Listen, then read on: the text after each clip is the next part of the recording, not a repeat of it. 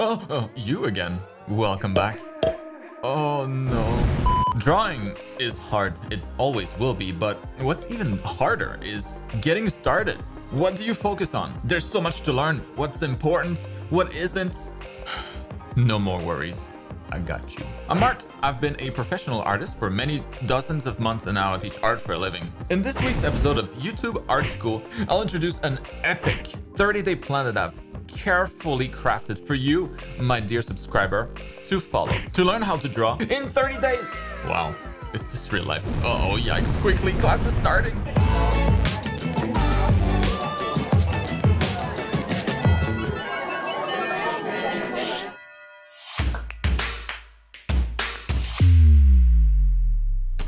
All right, class is in session. Pay attention and pay the class fee of either 1 like or 1 sub, or else the YouTube police is gonna get you. Just kidding. I can't even verify, so let's just move on. Today, I'll be going over 30 exercises that I've professionally planned to take you from 0 to not bad. More specifically though, these exercises will train you over the next 30 days to think like an artist. It should unlock how you see things and how you approach drawing anything. And I'd argue it's not only for complete beginners. If you have some experience drawing, I'm sure some of this will be pretty tricky for you as well. It's my experience that everybody skips on fundamentals, the most important stuff, and we're gonna fix that. These exercises will be pretty simple, so it should only take you a couple of minutes every day. It's definitely not a big commitment. And also, it took me a long time to plan this and, put this together and to accumulate all the knowledge that made this possible in the first place. So please don't use this for your own YouTube videos or for your TikTok videos. You can refer your friends back to this video instead. That's much appreciated. All right, let's get right into it. For the first couple of exercises, we're going to be focusing on super simple stuff, but we'll increase difficulty as we make our way through the 30 exercises. You'll see. You'll be very surprised by the results if you put in some time and effort and stick to it. For the first exercise on day 1, we're starting easy. We'll be drawing a circle.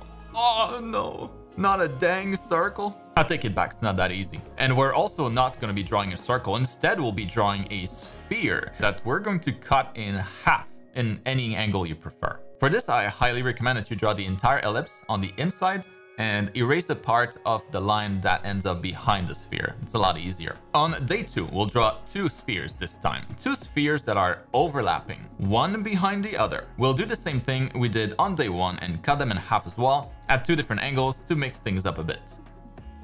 On day 3, we're subtly introducing perspective by drawing a row of spheres, one behind the other, all converging towards a single point. Every chance you get, I recommend practicing cutting your volumes, so I did here, but it's not required this time. The next day, we'll be drawing another sphere, but don't worry, that's gonna be it for a while. I promise to stop making you suffer like this. This time, we're going to be introducing a light source coming from above, so we'll need to add a round shadow on the ground and shade the sphere lightly to better convey form. Day 5 is graduation day. Graduation from drawing circles. This time, we're moving on to another extremely core shape in art, cylinders. Draw 3 of them of different sizes. I won't be specifying if you should draw some shading anymore, so it's up to you. Do it if you're confident. Next up, we'll start by drawing some more complex 2D shapes, and then we'll give them volume. Just make sure that your parallel lines showing the thickness are parallel. On day 7, we'll move on to drawing simple cubes. Draw 2 of them floating in space from different angles. It's easier to read the shape with shadows, so let's add some on one side of each cube.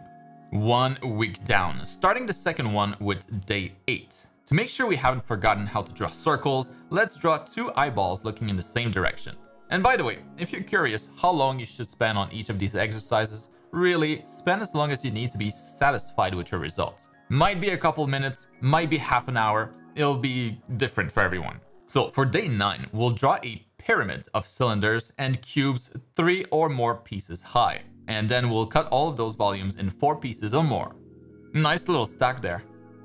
And then on day 10, 1/3 of the way complete, the exercise will be to draw a full sphere, cylinder, and cube, and then draw the halves only for those same 3.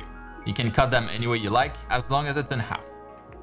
Moving on to day 11, and we'll draw 2 rows of overlapping spheres converging to a single point, and then slice them up in 4 pieces. You should be pretty good at drawing circles by the end of this.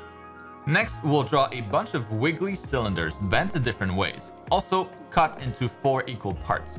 These recent ones are getting pretty hard, so try your best, but don't beat yourself down too much if it doesn't come out as good. Alright, on to day 13. We'll repeat the process again, but with boxes this time, bending them and twisting them in a bunch of different ways, but let's also split these shapes into 4 or more equal sections. For day 14, we'll bring back the sphere, but with a different twist.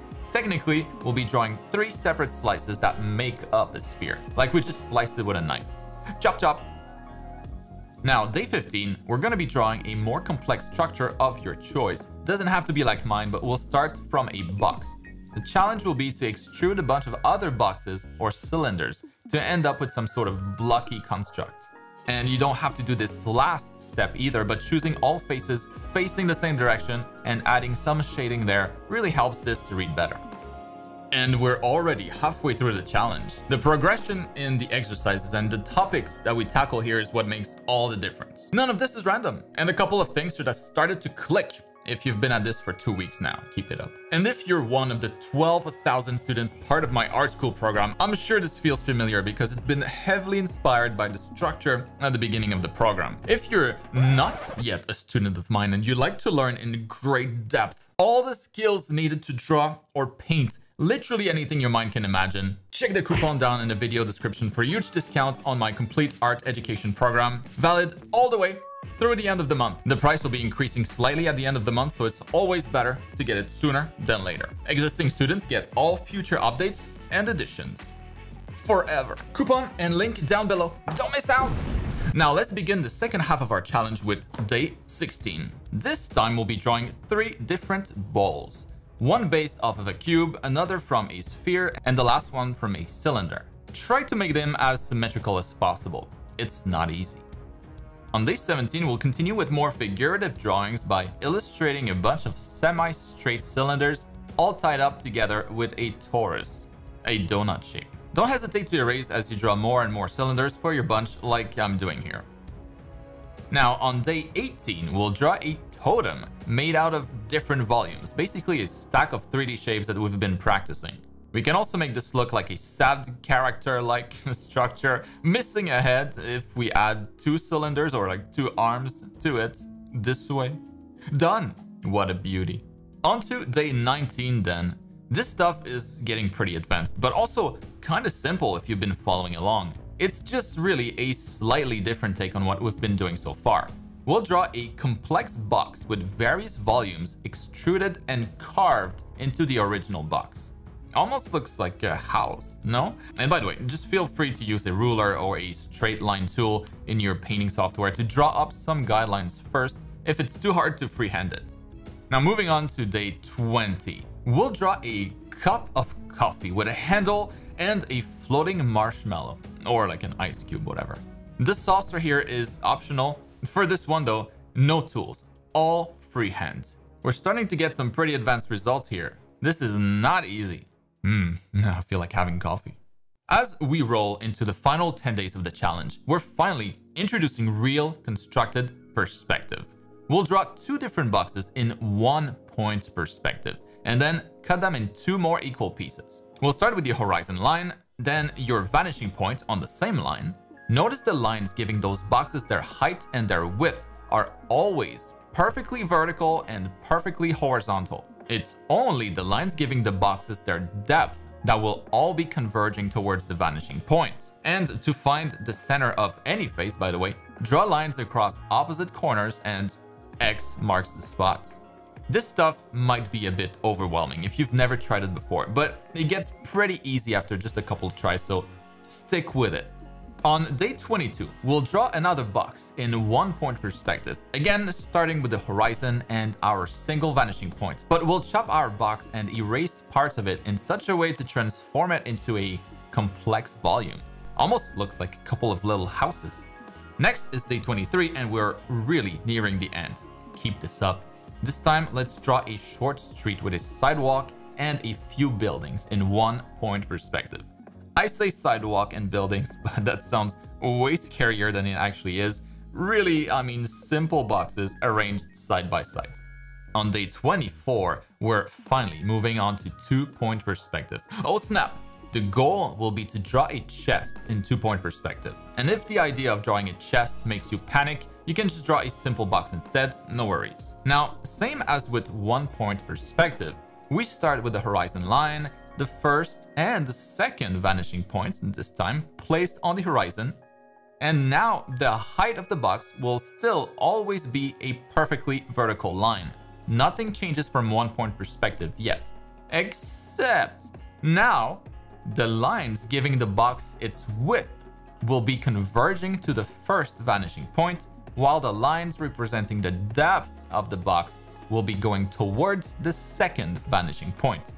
Yikes, got all that? Might need to watch this again. On day 25, we'll put our new 2 point perspective skills to the test by drawing a simple building corner, or like the corner of a room, that works too. We'll need to add either a window or a door, or both if you want. Just like this. This looks a little funky because the vanishing points are close together, but it's a simple house in 2 point perspective. How cool is that? Very cool. Now, for day 26 of the challenge, we'll draw a simple hand made out of cylinders, spheres, and boxes. It's a tricky structure, but it's still only using pieces that we've seen and practiced so far. Use your own hand as reference or a photo to guide your form. On day 27, we'll start a simple maze in 2 point perspective. Probably best to use straight lines instead of freehanding it like I'm doing. Also a good idea to select faces pointing in the same direction once you're done and shade them the same way to help organize all these details visually. It's pretty busy. For day 28, we'll draw a floating box with an X on one side and make it rotate 90 degrees or 180 degrees, whatever you prefer, using 6 or 7 drawings. Don't worry about vanishing lines and the horizon this time. Now for the last 2 days, let's crank up the intensity a bit, shall we? Let's draw a hand holding a long cylinder using your own hand as reference. This is easier if you start with simple volumes like we did earlier first, and then add details once the form is mostly there. And then finally, oh, here we are, the final day of the challenge. Time to see how much better you got. We'll draw a simplified skull using reference as the last exercise. If you think in simple volumes first, blocking it out or constructing it with boxes, cylinders, and spheres, just like we've done so far, the process becomes a lot easier. Try not to just copy what you see. Construct it first. And with that, I've just completed my own Learn to Draw in 30 Days challenge. Now it's your turn. Of course, I'd love to see your progress if you do give this a go, so make sure to all use the hashtag Learn to Draw in 30 Days if you post your daily progress on social media. Search for the hashtag too to see how others are doing. Also, I did the demo exercises digitally, but don't hesitate to do them with a good old pencil and paper. That works just as well. If you do them digitally though, and you're interested in trying the custom brush that I used for it all, because it's amazing, you can grab it as part of my free brush pack with the link in the video description, right below the link to my art program. It's my favorite line art brush. I use it all the time. And I also have a Clip Studio Paint specific version, link also in the description. Anyways, I hope this helps. No, I know it will. And I can't wait to see how well you do. Now make sure you have the bell turned on to be on time for next week's class. And in the meantime, check out these other free art classes you might like. See you in there.